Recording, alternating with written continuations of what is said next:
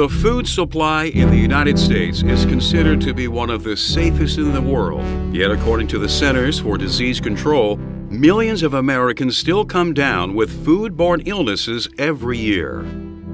Businesses that market, prepare, or serve foods to the consumer are required to ensure that their food is safe to eat. And the employees who perform food handling duties play a vital role in preventing contamination and the spread of foodborne illnesses. In this program, we'll discuss the contamination hazards that are associated with food handling and the materials, equipment, and safe work practices you should use to ensure that the foods you prepare won't make someone else sick.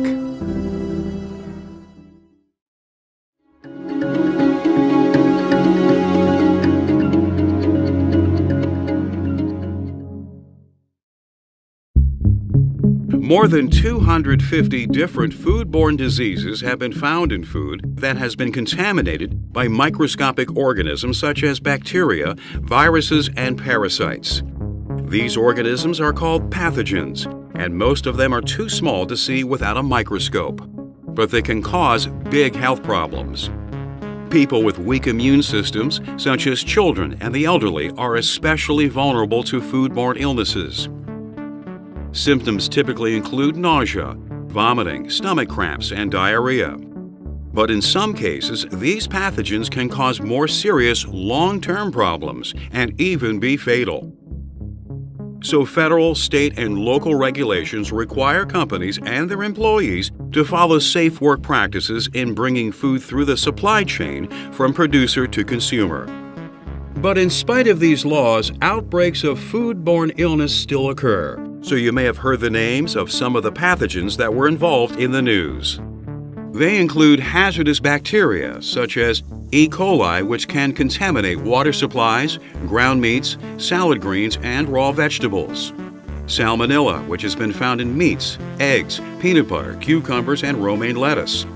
And Listeria, which can infect seafood, deli meats, bean sprouts, even cantaloupes. Foodborne viruses include hepatitis A and norovirus, which can contaminate shellfish, salad greens, and fruits. Parasites that can cause foodborne illnesses include Trichinella spiralis, a roundworm found in uncooked meats which can invade the intestines and cause abdominal pain, vomiting, and diarrhea. And Cryptosporidium, which can also affect the intestines with similar unpleasant results. Small amounts of pathogens exist naturally in many types of food, and our immune systems can usually handle them safely. But given enough time and the right conditions, microorganisms can multiply very quickly and cause serious health problems. Pathogens generally thrive at temperatures between 41 degrees and 135 degrees Fahrenheit. So this is the danger zone where they can grow and reproduce best. To prevent foodborne illness, you need to keep food out of this temperature range. Chilling food can slow and almost stop the activity of most pathogens. Raising its temperature out of the danger zone by cooking it can kill them. However, the illnesses caused by some pathogens result from toxins that they produce when they're living in the food. So even if you kill the bacteria, the toxin can still be hazardous to any person who ingests it, which makes these types of pathogens even more dangerous.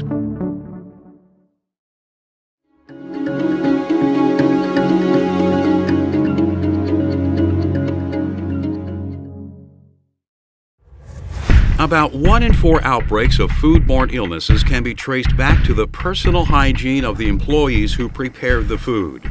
So as a food handler, you need to make good personal hygiene a priority, and not just during working hours. Your lifestyle needs to include regular bathing, washing your hair, and keeping your clothes clean. You should trim your fingernails short so they're easy to keep clean as well. When preparing for work, remember that rings, bracelets, and wristwatches can give germs a great place to hide, and earrings can fall into food without you even being aware of it. If you need to wear a medical alert bracelet, you should put it around your ankle rather than on your wrist. When you arrive at work, you should put a clean apron or chef's coat on over your street clothes or uniform if you wear one. Your hair can contaminate food directly by falling into it, or indirectly if you touch it with your hands. So pull your hair back and put it inside a hat or hairnet. Cover any facial hair with a beard restraint as well. Before you enter the food preparation area, wash your hands. Always use hot water and soap. Lather and scrub for at least 20 seconds. Then rinse and dry thoroughly. To avoid recontaminating your hands, you should turn off the faucet with a towel. If you have a cut, wound, or open sore on your hands, cover it with a tight-fitting, waterproof bandage and put a glove on over that. If you are required to wear disposable gloves on the job, wash your hands before putting them on, and throw them away when you're done. Never reuse them. When you're performing your food handling tasks, avoid touching your nose, mouth, hair, or skin. Do not cough or sneeze into your hands or onto food or equipment. If a tissue isn't available, try to sneeze into your bent elbow. Smoking, eating, drinking, or chewing gum or tobacco is usually prohibited in a food prep area. Regulations may allow you to drink beverages through a straw from a covered container, but check with your supervisor about this first. If you're feeling sick, you should never perform food handling tasks. There's just too much risk of spreading germs. If it's just a minor head cold, you can ask your supervisor if there's work that you could do outside of the food prep area. But if your symptoms include sore throat, fever, nausea, vomiting, diarrhea, or jaundice, you should stay home. And if you are ever diagnosed with a salmonella, hepatitis, or Shigella infection, you should notify your employer immediately.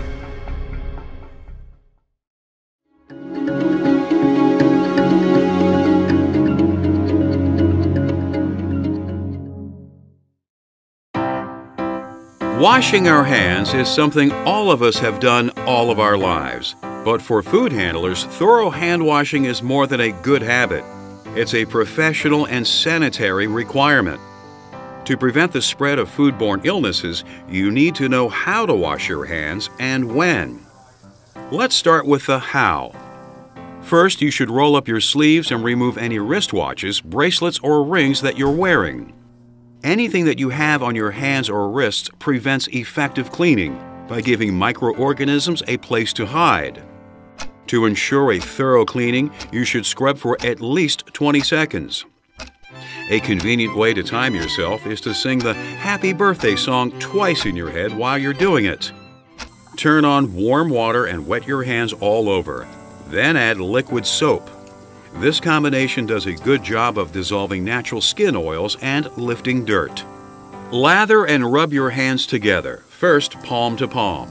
Then using the palm of each hand to scrub the back of the other one, including the fingers. Interlace your fingers to scrub between them. Clean each thumb by gripping it with the other hand and rotating. Do the same for each fingertip, scrubbing thoroughly around your fingernails. Lather and scrub your wrists and lower forearms as well. Then rinse off under the running water, keeping your fingers pointed down. This helps suds and soils to drain off completely. Wet hands can carry up to 1,000 times more germs than dry ones, so dry yours thoroughly with a single-use paper towel or a hot air blower. You should also use a towel to turn off the faucet. That way you don't recontaminate your clean hands. A food handler not only needs to wash their hands thoroughly, they also need to wash them often. You should wash yours before entering a food preparation area, putting on gloves, or handling anything that has been cleaned and sanitized. Between each of the food prep tasks that you perform that involves different types of food. After you clean equipment or scrub the floor, take out the trash or handle dirty dishes, linens, or clothing. After you take a break for a snack, a phone call, or a smoke. And after you cough or sneeze, touch your hair or your face, use a tissue or handkerchief, or visit the restroom.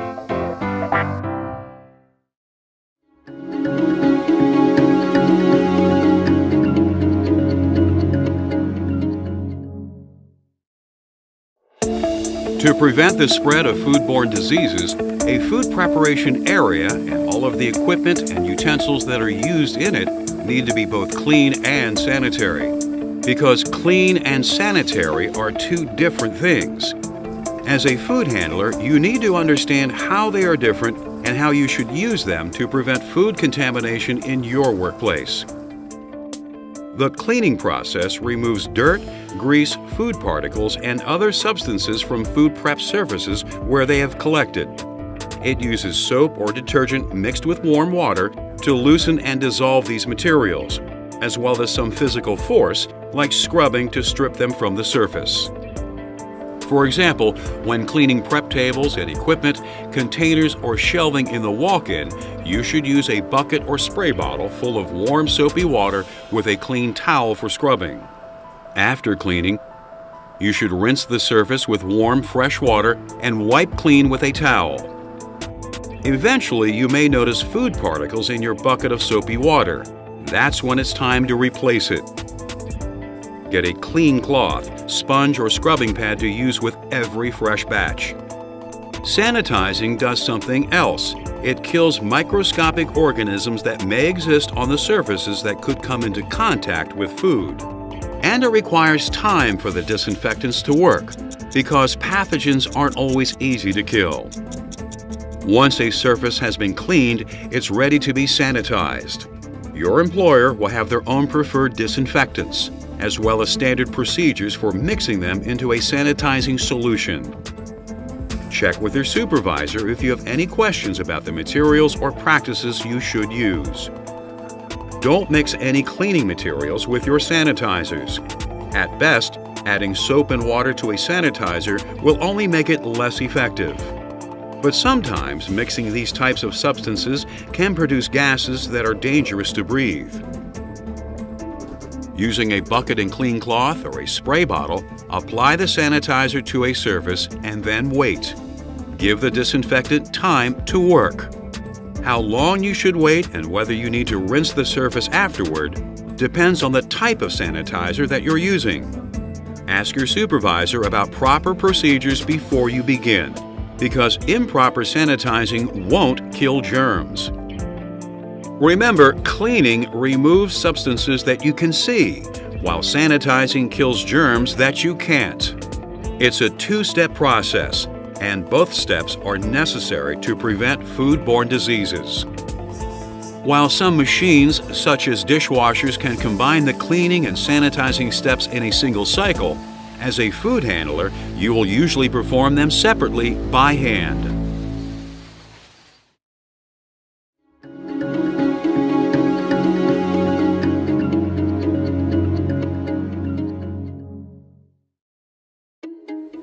Outbreaks of foodborne illness occur when people eat foods that have been contaminated by bacteria, viruses, or parasites. Fortunately, most contamination can be prevented by following safe food handling practices. But one type of food contamination in particular, cross-contamination, requires special attention. In cross-contamination, active pathogens move from one type of food to another type of food where they are not usually found. For example, if raw meat, poultry, seafood, and eggs are not kept separate from each other, from fresh fruits and vegetables, or from foods that have already been cooked, the consequences can be serious. Unfortunately, cross-contamination can happen all too easily during food prep and storage. For example, frozen hamburger patties that are left to thaw on a middle shelf of a refrigerator can drip liquid that contains active pathogens onto vegetables that have been stored on a lower shelf. When the patties are cooked, the high temperature will kill any bacteria in the meat. But on the ready-to-eat vegetables, the pathogens are passed directly to the consumer without further treatment. So the salmonella bacteria from raw meat in the kitchen could cross-contaminate a self-serve buffet. To prevent this, raw foods should always be stored as close to the floor as possible, with ready-to-eat foods placed above them. The utensils that are used in food prep can cause cross-contamination as well.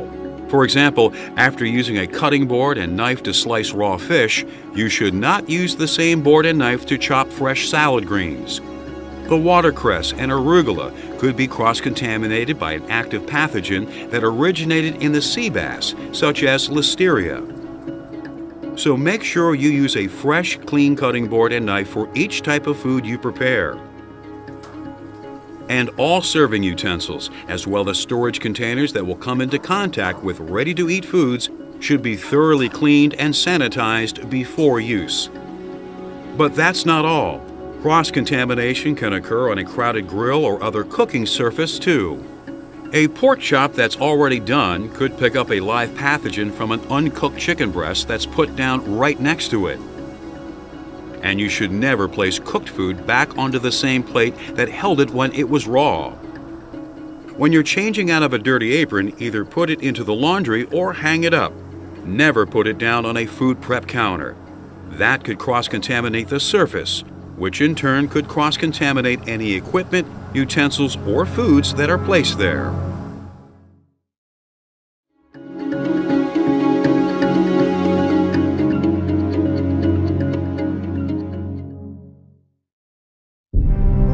Meat, poultry, fish, dairy products, eggs.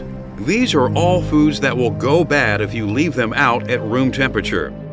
More than half of foodborne illnesses result from people eating perishable foods like these, that have been stored, cooked, or held after cooking at the wrong temperatures. So one of the things that safe food handling depends on is temperature control. It has a direct effect on any microorganisms that are living on or in the food. Food pathogens tend to live and reproduce best at temperatures between 41 and 135 degrees Fahrenheit. But you can slow and even stop their activity by forcing them out of their comfort zone. For example, cooking food can raise its temperature enough to kill any pathogens it may contain. Raw meat and poultry must be cooked to a minimum internal temperature of 165 degrees Fahrenheit for this to occur. You shouldn't rely on the outside color of the meat to tell you when it's hot enough. The temperature that matters is on the inside.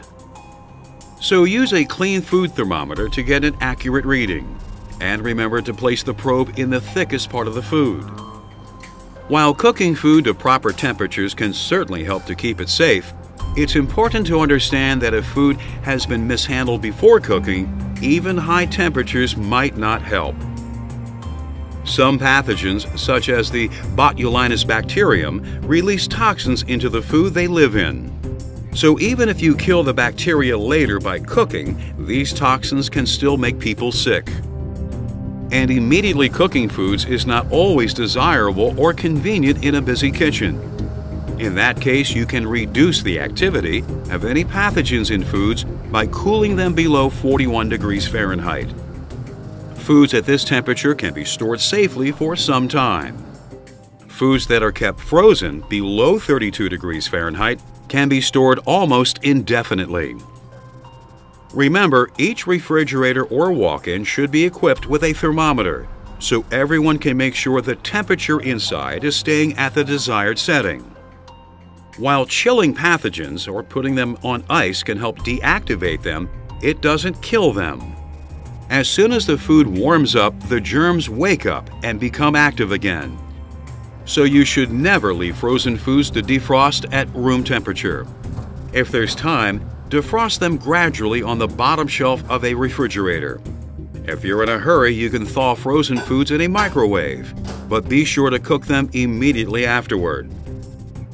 Cooked and ready-to-eat foods that are being held or served in salad bars, buffets, or cafeterias should be kept out of the temperature danger zone as well. As a rule of thumb, that means keeping hot foods hot, above 135 degrees Fahrenheit, and cold foods cold, below 41 degrees.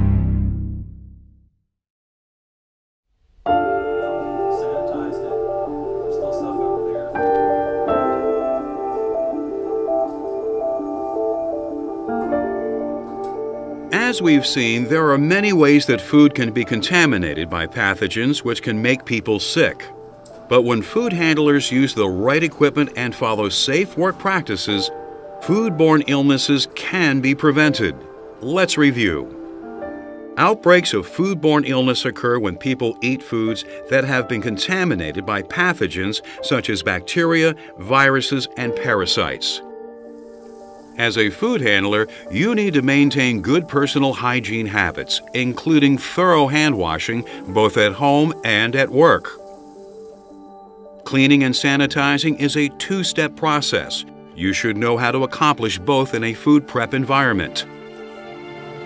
You need to understand how cross-contamination can occur and how to prevent it. And you should understand how controlling the temperature of food can reduce or even eliminate the pathogens in it. Now that you know how pathogens can cause foodborne illnesses and what you can do to fight them, you can help ensure that the food you prepare is safe for everyone who eats it.